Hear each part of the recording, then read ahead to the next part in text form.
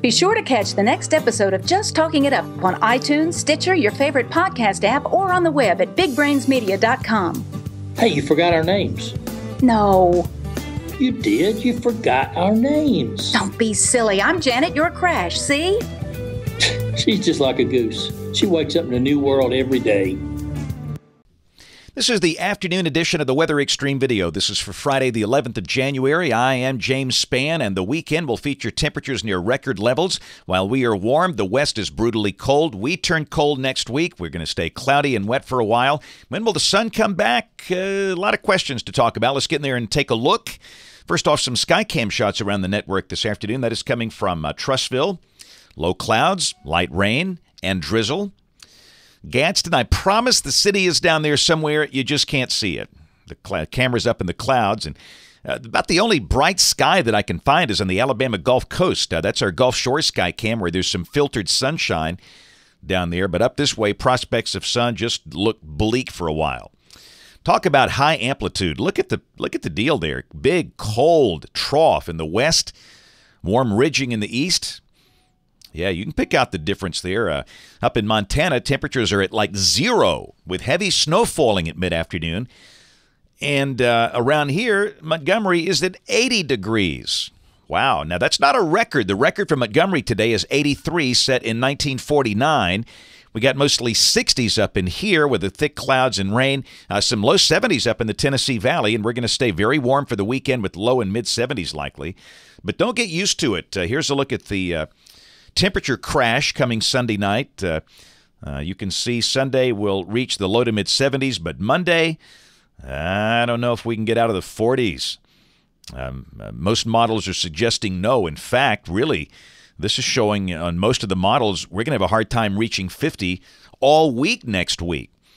Again, with that clouds and rain on Monday and Tuesday, it's going to be raw and cold. This is the accumulation look, and this is suggesting rain amounts of about 1 to 2 inches over the next 5 days. That sounds about right. Don't think the flooding issues will be that extreme here, or the flooding will be a problem here. If we have any, it's going to be northwest of here. And do I dare show this?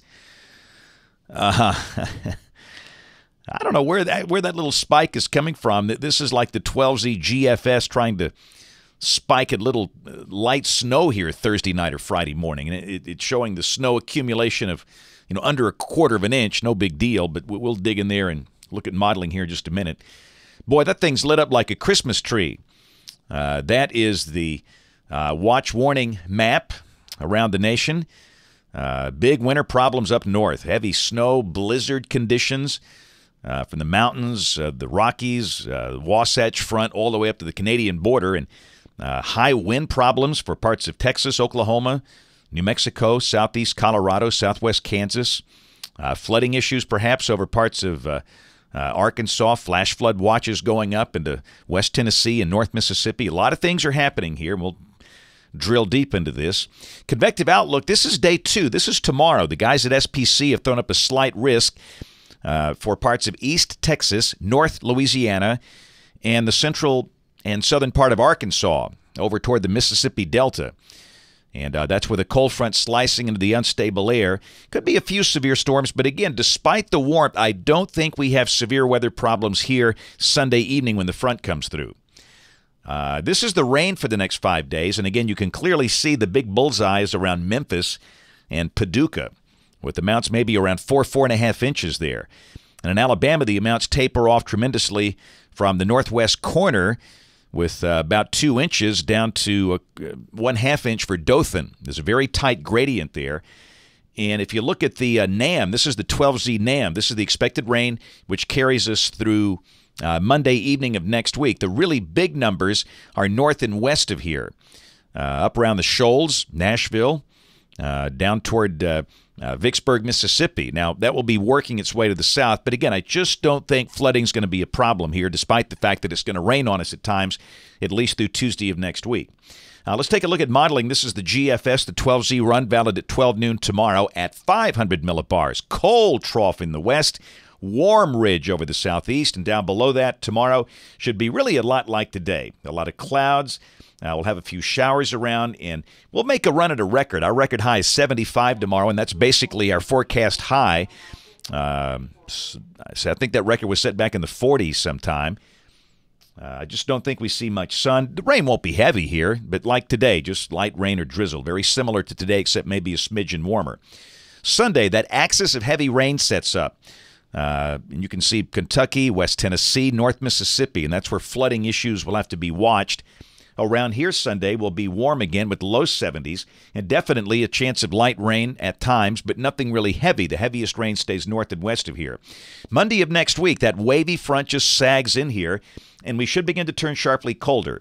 And the GFS Moss is coming around to reality, I think. It's got a high of 48. We'll basically sit in the mid-40s all day long. Cold, wet, raw, miserable. And there's Tuesday. Same deal. I don't think we get out of the 40s. It'll be cloudy. Now, the rain kind of shifting down to the south, but still a chance of some lingering light rain on Tuesday. Now, Wednesday, the GFS is dry, and you'll see in a minute the European is dry. So pretty good agreement that that's our break in the rain, and by golly, the sun might come out, for just a little bit. High should be in the low 50s if that happens. But Thursday, again, the GFS is dry, and then Friday, the strong shortwave shows up around Memphis, and this is trying to squeeze out maybe a few snowflakes around Memphis. I don't know why that chart had plotted a little bit of snow. This doesn't support snow based on these thickness values, but Friday the GFS is suggesting there might be some light rain. Let's look at the European, which has done much better. Again, this is Wednesday, and again, both models are dry, so just maybe we'll go partly sunny for a day. Now, Thursday, the European goes wet. The GFS is dry. The Euro is wet. And I think this is probably the right solution. You know, the GFS does try to swing something through here Friday, but we'll stick with this. A good chance of rain on Thursday. And then Friday, it's gone. Friday would be cold and dry if this is right. 540 line, not too far from Huntsville. So the weather next week, much better agreement. Wet, cold Monday and Tuesday, a dry day Wednesday, then a chance of rain Thursday, cold and dry Friday.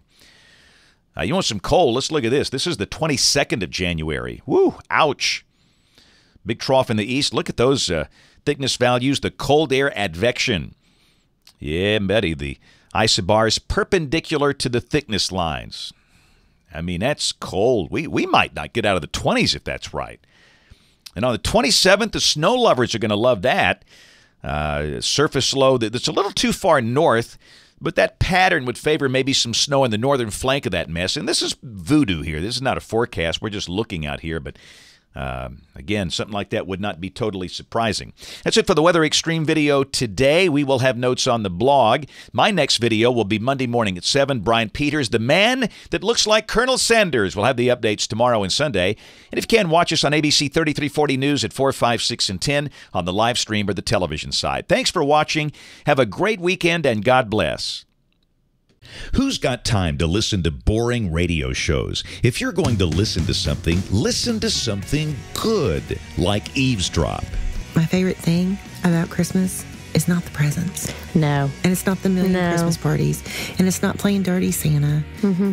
You know what I'm saying? It's about relationships. I know. I know exactly where you're going with that, yeah. It just is. It is. And take the time. What if this is your last Christmas and you never know? Just talking it up.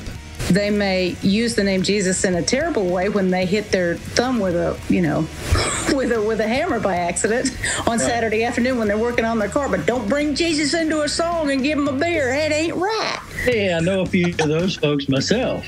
Bama Talk Show. But before we head for the Dome, we got business to take care of at home. So making plans for the throwdown in downtown Atlanta, we'll have to wait until that post-game rammer jammer rings in the postseason for Bama and the offseason for the Barn. Auburn unleashed. That magical score that Auburn fans remember, 17-16, came out of that game. And Bill Newton was responsible for the chant, punt, Bama, punt. Bill, thank you for joining us. Good afternoon, Adam. I appreciate y'all having me as the first guest on your show. Worldview Matters. And we've been talking about a number of things. Last couple of times we talked about socialism. We moved from Islam to socialism, and we were going to continue today to do the same thing. But a lot of things have happened in the world in the past 10 days. heated up again in Israel. So I thought it'd be a good chance for us to talk about some of the things that relate to worldview as it relates to the Israeli situation and Egypt and all that's going on in the Mideast. High school heroes. And the plane goes right through the bridge and doesn't catch on fire. It's tons of stuff, man. Tons of unrealistic stuff, but hey, it was really cool, actually. Warning, any of these shows can be addictive, and they are all fun. Listen on iTunes, Stitcher, your favorite podcast app, or on the web at bigbrainsmedia.com.